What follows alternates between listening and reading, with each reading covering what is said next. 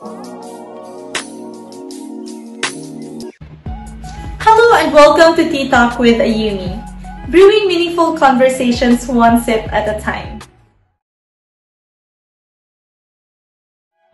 I'm Ayumi and I'm thrilled to welcome you at my very first podcast. I can't wait to explore a wide range of topics to discuss with you guys. We do have a special surprise at the end of this podcast, so you better sit back, relax, and enjoy the show. I am someone who used to dream about working at home, pero di ko alam kung saan magsisimula. Kaya what I did is nag-research ako and nagtanong-tanong sa mga kakilala kong nag-work from home. I started my journey working in a BPO company for 1 year, and after that, nag-transition ako to working at home permanently. There's actually a lot of things that you can do working at home. However, you have to keep in mind that there are pros and cons depending on the person, kung ano yung mas prefer nyo, and what works for you. Working at home works for me, so I'm gonna tell you what are the things that you can do to earn while you're at home. Since I started in a BPO company, there are BPO companies that offers permanent work at home and temporary work at home. If you're planning but not sure if working at home works for you, you can apply in a company that offers for a temporary work at home. Doon nyo malalaman if mag-work ba sa inyo ang setup na yon. Pero if napag-desisyonan nyo na gusto nyo mag-work permanently at home, you can either reach out to your boss, to your manager, to see if it's possible for you to work remotely at home. If it's not possible, you can look for other BPO companies that offers a permanent work from home. Madaming companies ang nag-offer niyan. The reason why ang first example ko is BPO company, may mga tao talagang mas prefer nila ng security. Kasi if we are working sa corporate company, they offer HMO, some offers insurance, or government responsibilities such as SSS, Pag-ibig, PhilHealth, name it. To be honest, working from home is kind of tricky. It's like business. Hindi siya siguradong pag nag-work at home ka, successful ka na. Well, successful ka kasi nakuha mo yung gusto mong setup.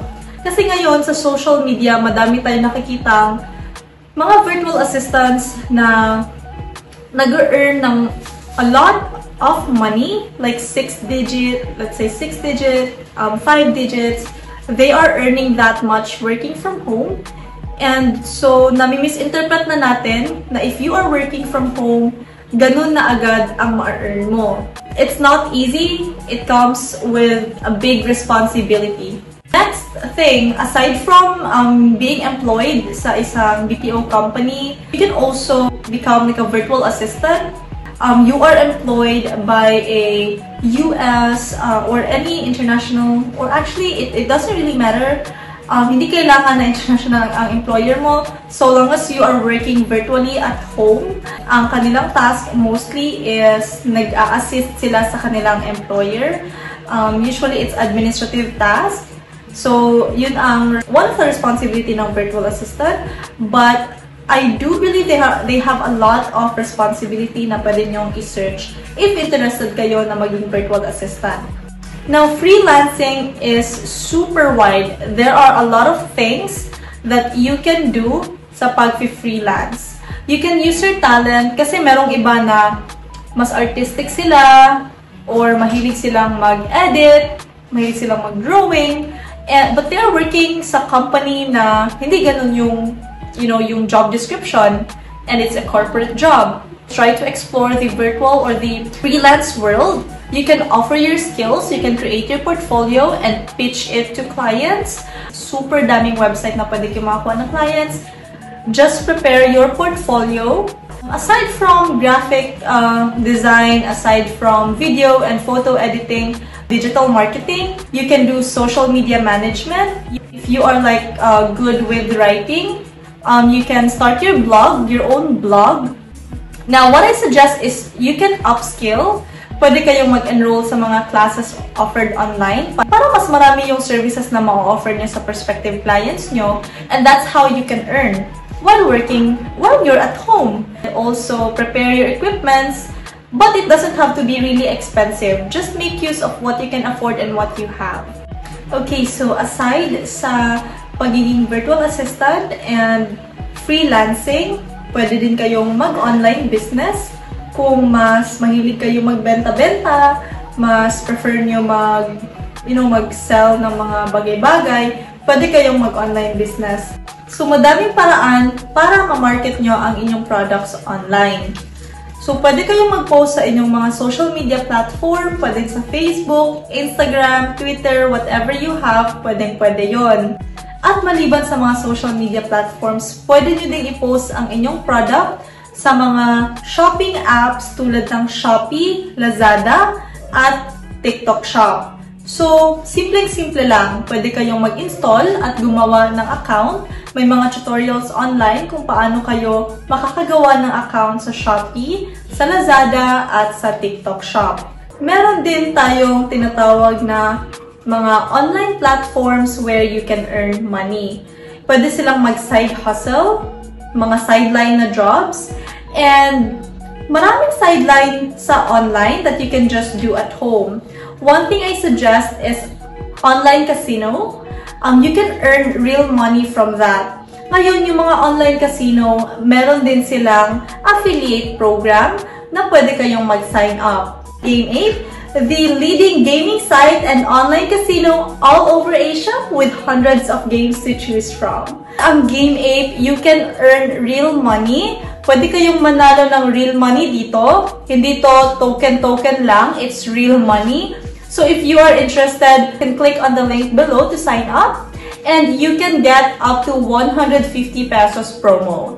If interested kayo maging affiliate, pwede kayong magtanong sa kanilang customer support. They are available 24/7. And you can visit their website at www.gameape.site. To avail the promo, the 50 pesos promo, you can visit their social media platform, and please do like and share their Facebook, Instagram, and Twitter accounts. So if you are interested, feel free to visit their site, and mind you again, you can earn real money from just playing sa Ka-gameape. So yeah, feel free to click on the link below, and if you want to be an affiliate and earn up to 40%, then go ahead and reach out to aming customer support para ma-discuss sa inyo ang mga kailangan nyo gawin para mag-sign up as affiliate.